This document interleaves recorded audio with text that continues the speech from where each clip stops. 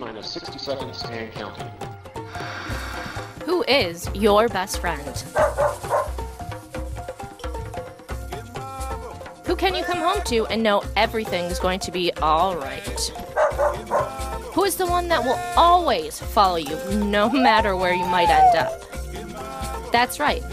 It's your animal. It's your best friend, your closest companion, your partner till the end. But have you ever wanted to know more? What do they do when you're gone? Why do they do what they do? Or even think about other animals around the world. What do they do? How do they act? Why can't I have one of those? Well, sit back, hold tight, because here we go. Welcome to AnimalZ, Breed All About It. It's a show open from anything from A to Z. It's all about the animals. So, what do you want to know? Where shall we go? Follow us as we dive deep into the animal kingdom.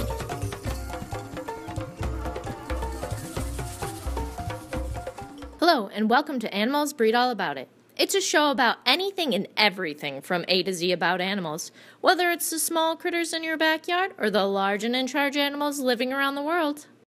On today's episode, we ask ourselves, are we ready to have a pet? Then, we swing by Almost Home Animal Rescue League in Haven to meet the Adoptable Pets of the Week. After that, we take a stroll with Paws Around Motown and end our episode up at the Detroit Zoo to meet an animal that weighs as much as your car. Can you guess which one? It's all coming up on this episode of AnimalZ.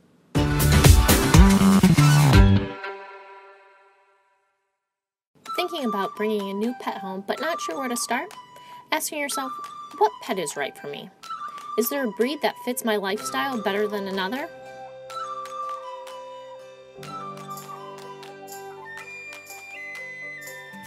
Pet adoption is a big decision with a lot of questions to think about, but if you follow these tips, it can help you to start to come up with some of those answers to your initial questions that will lead you down the right path to find your forever pet. We caught up with Matt Pepper, President and CEO of the Michigan Humane Society, at the last Meet Your Best Friend at the Zoo Day for some advice. The first thing you want to do is talk it over with your family, make it a family decision, make sure it's a permanent decision. And if you've had that discussion and you're ready to add an animal, just make sure you're talking to the professionals who are kind of facilitating the adoption to make sure the behavior, the health requirements for that animal meet what you're willing to provide. And if they are, now's the time. Now's the time to add a new member to your family. A couple of other things you might want to think about when looking to adopt a pet are, how much time can I devote to my new pet? Will I be taking them on walks every day? Will I have to leave them at home most of the time? The amount of activity depends on your breed. Shepherd and Retrievers are some of the dog breeds that require the most activity. Basset Hounds, Bulldogs, and Greyhounds require the least. Think about, where might I be in life in 5 to 10 years? Do I plan on having kids? Is my career going to be changing? The average cost of a baby in the first year is around $12,000 according to the USDA. Can I afford this new pet? How much will food cost each week? Average monthly food costs can range between $20 and $100 depending on the brand of your food and the weight of your dog. If you are not sure what you should be feeding your dog or have any questions on what their diets could be, a great local place to answer all of your questions is Southfield's very own Premier Pets. With a super knowledgeable and friendly staff, they are there to advise any pet owner, new or old. They also have great weekly deals that can help anyone on a budget. How much will vet bills be? Spaying or neutering, about $200. First round of vaccines/shots, $150. Routine tests, between $50 or $300. All costs are based on averages. Will I have to take them to daycare while I'm gone during the day? Daycare averages $25 a day, but some places offer package deals that lower the daily cost if you buy in bulk. Or you can look into dog walking services that come to your house. Paws Around Motown is a local dog walking service that will come to take your pet out for a walk, let them out to go to the bathroom, or stay overnight if you plan on leaving town. Are you going on any trips in the near future? If so, do I have people to watch them? Boarding costs can range from about $25 to $45 a day. How do you see this pet fitting into your everyday lifestyle? Do you plan on taking them with you when you run errands? If not, what are they going to do? How does their day look? Certain breeds require more stimulation, or they can become destructive and disobedient. What kind of training do you plan on doing with your pet, if any? Some classes start as low as $50, or local pet stores offer courses that span over weeks. Do I have other animals? If so, how will this affect them? Also, where do I look to adopt? What's the difference between a shelter animal and a pet store animal? There's so many animals in shelters, and people assume that somehow they're broken or there's something wrong with them. Couldn't be farther from the truth. These are perfect animals, just looking for the right opportunity. You know, we often think of them as wrong place, wrong time. As shelters, we think of them as right place, right time, and with the help of the community, we can absolutely make that a reality. Always think adopt first, whether it's from the Michigan Humane Society or your local shelter. Adopt first and make sure it's a permanent decision, well thought out decision. And if you have issues, organizations like the Michigan Humane Society are here to help you through those issues. And once you feel you're ready to adopt, there are tons of shelters with animals ready to come home. And be sure to mark your calendars for Friday, September 15th and Saturday, September 16th for the next Meet Your Best Friend at the Zoo Day, where there are tons of shelters that come together for an adoption extravaganza. And they help to provide education and advice on the process.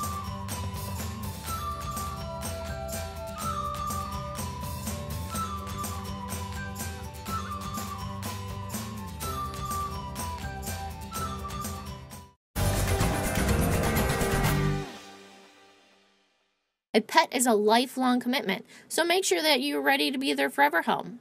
Now, let's meet some of this week's Almost Home Adoptable Pets. Are you ready to bring one home?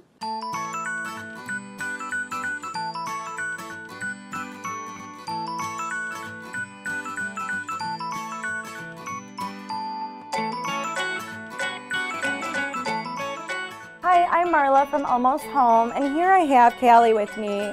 She's just such a sweet kitty cat. She is a one-person cat, so she would do best with a single person and to be the only cat in the household. But she's beautiful. She's a calico, which is why we named her Callie, and she's just waiting patiently to find her forever home.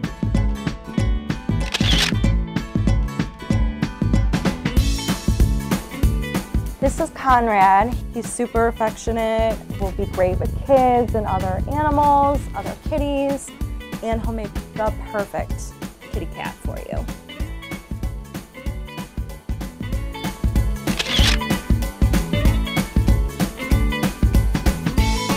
This sweet boy is Garth. He is our last black kitten here at Almost Home. He would be great for a family with kids and other animals. Halloween is around the corner, and black cats make the best pets. If you're looking for that forever kitty to just warm your bed at night, Garth is your boy.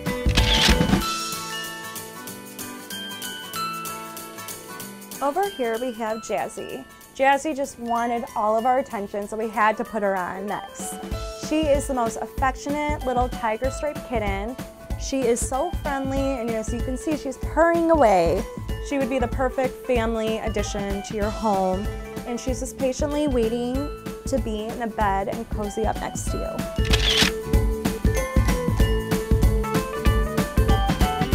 If you're interested in Jazzy or any other animals here at Almost Home, visit us today at www.almosthomeanimals.org.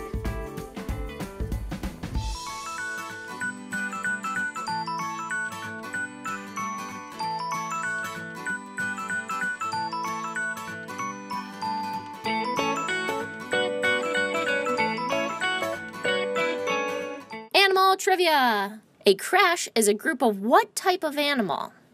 Stick around for the answer.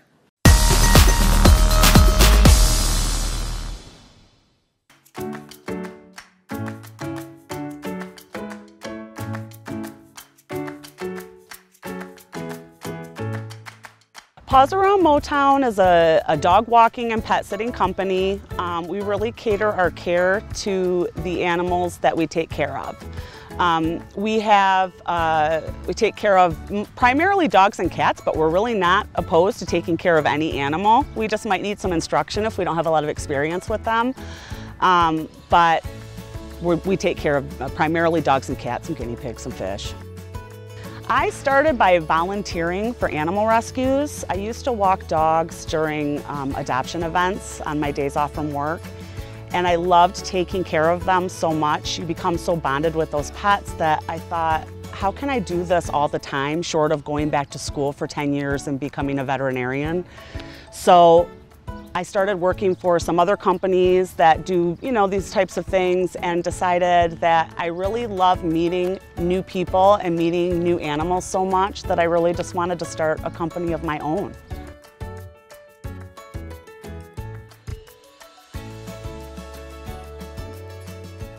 We have about 200 customers. We care for probably about 250 dogs and I'd say 40 cats. There are 12 of us in total that provide pet care, and that includes myself. We do what is called a pet taxi, so we'll drop your pets off and pick them up at the groomer. Some dogs go to daycare. We have dogs that we pick up from daycare and take them home and take them for a walk. We do yard waste cleanup services, so some of those are weekly, some are bi-weekly, but we'll come pick up your yard for you. We do vacation visit packages, so some dogs don't necessarily need someone to stay the night with them. And so some dogs will go in and visit them maybe 3 or 4 times a day so that they can stay on their regular feeding and medication schedules and whatnot. And then we do our dog walking, and we also do cat sitting. So we scoop the litter and feed them. We started in the Berkeley, Birmingham, and Royal Oak area, but we have extended our region just in kind of going out in circles. We now cover the whole Woodward corridor. So we cover from Detroit down through Waterford, and then we cover Farmington, Walled Lake, West Bloomfield, Rochester. We've been out to Rochester for some pet sitting, Clinton Township. We do what's called a free initial in-home consultation. So we'll come meet you, come meet your pets. We basically walk the home where all the pets' things are, what are their routines, are they fearful of anything, what do they really like, what do they eat, how often, are they on medication. We cover all that during that consultation. Myself as the owner and my assistant, Megan, we go to every consultation. So we actually meet every pet that's in the care of the company, and we're kind of the first and last line of defense for any emergencies that might come up, but we like to feel very integrated into the family with those pets.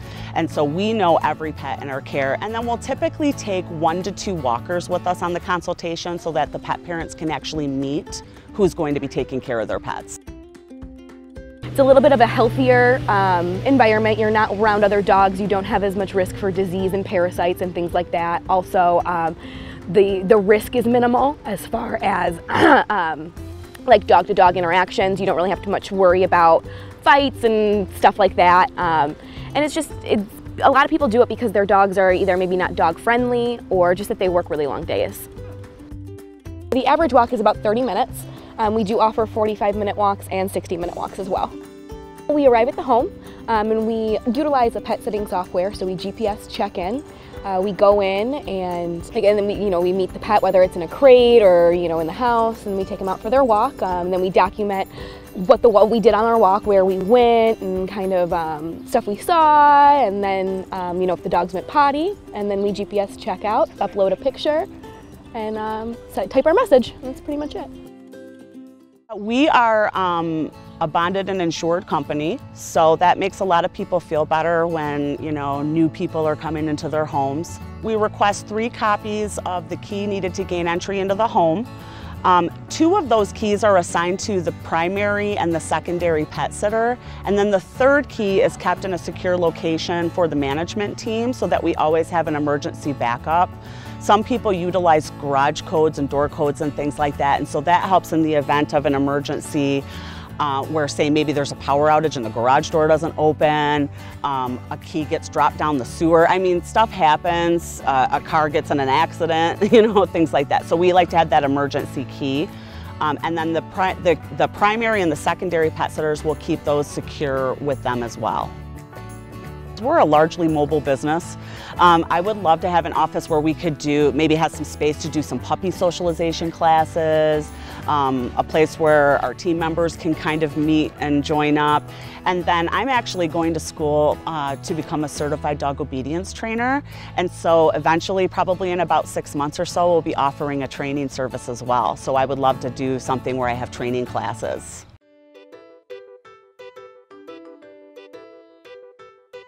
We are a pet sitting company that started on the passion of taking care of animals. We love them. They're our life. Everybody that works here has had some kind of experience with some kind of pets or has worked in the industry. And I think that it's important for people to know that when they're taken care of by us, they are truly going to be treated like they're part of our family. We call it our family. We treat them like they're our own, sometimes even better. I mean, I feel good knowing that my pups are at home with my husband, but those pups that have people on vacation, I might pop by and do an extra visit or stay a little longer or just give that pet whatever they need.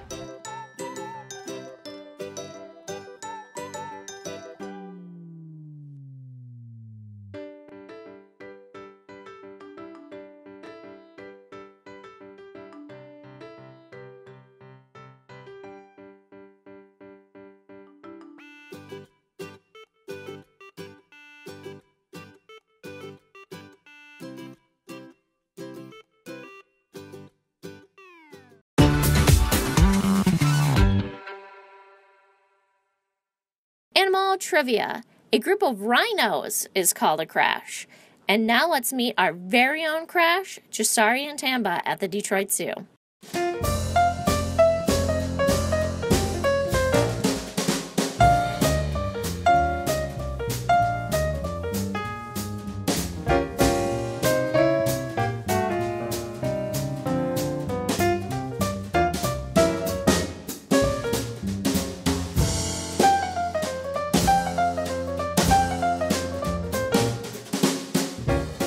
We are at the white rhino habitat. We have two amazing rhinos, Tamba and Jasiri. Tamba is 16, Jasiri is 17. They are big boys. You can kind of equate it to the size of a small car. They weigh right around 5,000 pounds and their weight fluctuates, but we have a wonderful facility inside and we're able to weigh them so we can keep track of that. In the summertime, we love to provide them with fresh browse that we have on grounds. We also provide that in the wintertime. Sometimes they just feel like eating more than not, but they get hay and pellets, and then a very special treat for them is actually alfalfa hay, and they love it. So we make sure that they get whatever they want, whenever they want, as our vet staff prescribes for their diet. We, in 2005, had the pleasure of having Tamba and Jasiri come here. Jasiri came from Jacksonville and Tamba came from Knoxville Zoo to come and live with us. And we're very grateful to have them. They're amazing. We did have rhinos in the Detroit Zoo long ago in the past, and we also had them in a different location. We had a black rhino. Again, these are white rhinos. And Rudy was our black rhino. He was actually the oldest black rhino known in captivity, and he was over 50 years old, so he had an incredible life here. We had elephants in this habitat before. The elephants went to a sanctuary, and that's out in California. It's the Performing Animal Welfare Sanctuary, and they traveled there to live out the rest of their lives in sunny California, sort of as a retirement, and had many wonderful benefits of being with other elephants, a fantastic climate. There are 5 species of rhinos. Black rhinos and white rhinos are from Africa, and then there's greater one-horn, Java, and Sumatran that are from Asia. Rhinos are big and very powerful. So our 2 boys usually are in the 5,000 pound range, but just depending on the individual, they can be larger or smaller. White rhinos specifically are the largest of all the rhino species. You can find rhinos in the whites and the black rhinos in Africa, and the other species are in Asia. They will be in the savanna munching on grass, and one of the interesting characteristics about the white rhinos that we have here is they have a very flat lip, and that helps them to grab as they eat the grasses. Rhinos can live into their 50s. It really depends on what is happening to them in their environment. A rhino's horn is made out of the same thing that your nails are made out of, which is keratin. And it's just a very big version of it. They do have very small hair, and they do have a rough textured skin, but you can feel their hair. And then one cool thing about our rhino Tamba here, that's a characteristic of how we identify him, because he has cute little hairs across the top of his ears. The rhino's biggest threat is poaching. And unfortunately, they have that big, beautiful horn, and in some different cultures, they believe it may have medicinal purposes. So they are victims of poaching. But that's something that many organizations are working on to try to remedy that and stop that within the different rhino species. Our rhinos here at the Detroit Zoo have all kinds of things in their day. We try to create a nice complex choice environment for them so they can do many different things. They are typically fed in the morning, and then we set up their outside yard with all different types of things for them to interact with, things to eat all over the yard, and it's different every day. So they come out to something new and complex, and then they usually go outside. We like to make sure that, especially in the summertime, we fill up their wallows, and they love to wallow in their giant mud pits, and they'll check those out. And then at the end of the day, they'll come in and they'll have dinner and get checked throughout the evening. So we like to give the animals as much choice as we possibly can in their day and provide them with that. A group of rhinos is called a crash. Many males, when they're grown, are solitary, and they'll come to meet a female when breeding. When mothers have calves, they will stay with them for maybe up to a year unless the mother is pregnant again, and then she may send the calf away, and that calf at that time may join another family group if found. White rhinos are near threatened. A huge cause of that is poaching, and many things are being done right now to stop that, but it's still a reality and it's happening daily almost. We work in cooperation with the AZA on many conservation efforts for rhinos. It's very important to us that we stay up on that information so we can also share that with our public. There's so many fun facts about rhinos. They're actually very playful. They like to bang things around.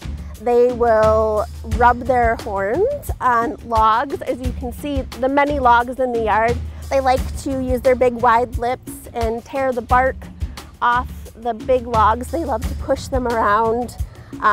One of my favorites is when they're wallowing and you can actually see all 4 feet in the air as they're enjoying covering their whole bodies in mud. And it's really neat because it also keeps the bugs off of them because it coats them with a nice little layer of a screening. When you come into the front entrance of the zoo, the fastest way to catch up with the rhinos would be to take the train all the way to the back of the zoo. You can also walk to the northwest corner of the zoo, past snow monkeys, past the lions, and you'll find the rhinos.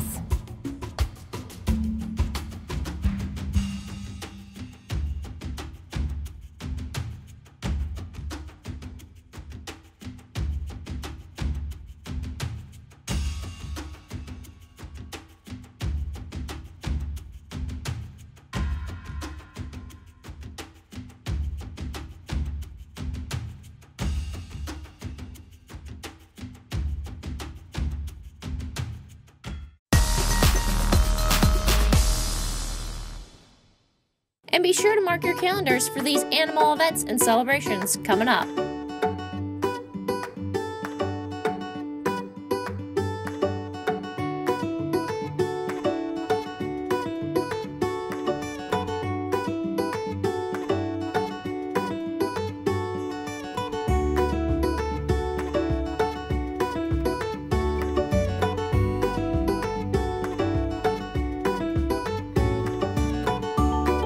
Well, thanks for tuning in. We hope you enjoyed this episode of AnimalZ. If you have anything you'd like to see, please feel free to swing by our Facebook page, Southfield Multimedia Services, and leave us a note. Until next time.